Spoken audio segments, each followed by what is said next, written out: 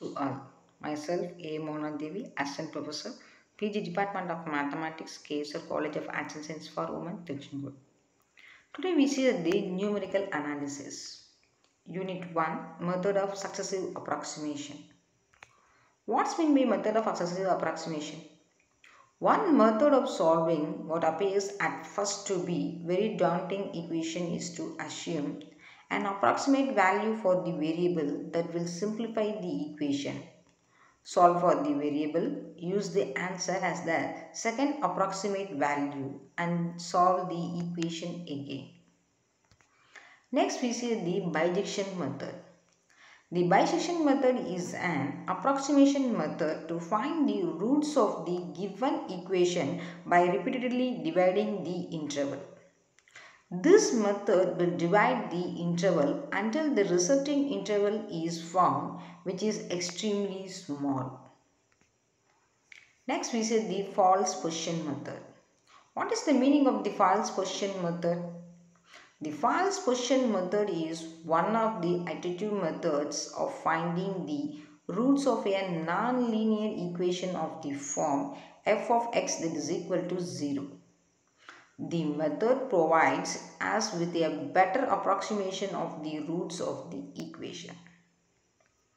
Next we see the Newton's method.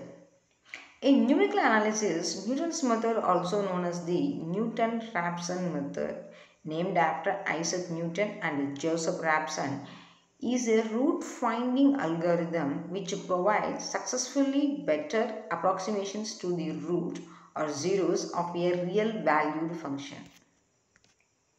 Next we see the generalized Newton method. The generalized Newton method for the solution of a kind of complementary problem is given. The method is based on a non-smooth equations reformulation of the problem by FB function and on a generalized Newton method.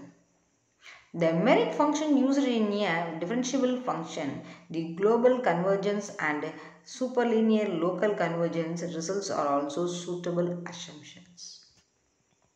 Next we see the Muller's method.